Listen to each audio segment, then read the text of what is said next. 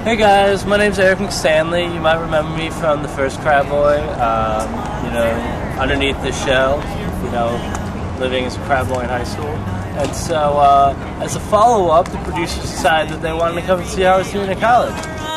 And here it goes. I'm just a kid and life is a nightmare. I'm just a kid, I know. Of course, I graduated in 07, woo-woo! St. Ed's class 07, go Eagles. And then so after I graduated, I had to figure out what I was going to do with my life. And so I always knew I wanted to be an engineer. I came here to The Ohio State University, and I majored in material science engineering, which is really exciting because I get to melt metal and other cool stuff with my claw. And it doesn't involve killing shellfish at all, which is always exciting. I really lucked out because my roommate, Bert, at first there was a little tension because he wasn't sure about how to feel about me. He was like, this kid's part crab, he just wasn't sure. And I totally understand that, because there's a lot of different things you encounter while living with me that, you wouldn't really encounter with another person. Because, once a month my claw, it sheds and all that. And, he's been pretty cool about that kind of stuff. What did I do to deserve this hell? This kid, I don't know how he made it through high school alive. He leaves his Legos. He actually leaves 4. When I walk out of bed for my 7:30 class, it's like walking through a nursery. My feet are covered in Legos. I don't understand it. He's so look at this mess. Look at this. He drinks Coke like it's water. I don't understand. Every meal he has tartar sauce. He's part fish. What is he tartar sauce? He doesn't let me bring sushi back into the room because it says it offends him. He's in this weird group on campus that goes and protests outside whatever place that serves fishes around here, but he eats tartar sauce. Tartar sauce goes with fish. Yeah, I try to keep up with my workouts just like I used to. I still play a lot of basketball with my friends and stuff. I knew I wouldn't be able to make the team or anything here because it's a Division I school and we've got a really strong sports program, but I still play intramural basketball and stuff with my friends, and we had a decent team, we get together and practice in the off season, really good. We're called the Crab Killers.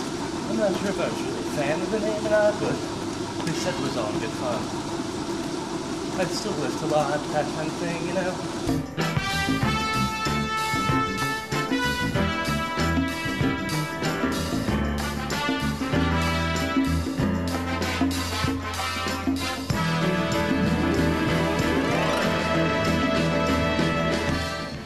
Well, I go to, The Ohio State University, and so we're on the oval here. It's kind of like, it's in the center of campus, nice big green space. It's where a lot of people come and do sports and that type of thing. But, yeah, it was really cool seeing Betty earlier today. She doesn't really know me or anything, but we did have a Chem 121 class together one time, and I sat behind her for 3 classes, and she was in my lab. So I think we really hit it off really well, So I'm just hoping that eventually she can see past my crab deformity and just kind of accept me for who I am, And I've met a lot of great people here. Ohio State's just so diverse that, they're just so accepting. I really like it. I said at the end of the last one of these that we did that all I really wanted in life was to be accepted. And I think that finally I'm starting to find that here, in the liberal hearts and minds of my fellow college students. And maybe when the night is dead, I'll crawl into my bed, staring at these 4 walls again. I'll try to think about the last time I had a good time. Everyone's got somewhere to go, and they're gonna leave me here on my own. And here it goes. I'm just a kid and life is a nightmare. Holy, this is exactly what I'm talking about. This clawed son of a bitch. Just look at this claws right here, and he's up there. I don't want to touch it. I just can't fall asleep because it smells like a Japanese fishing market. I just can't do it. I can't do it anymore.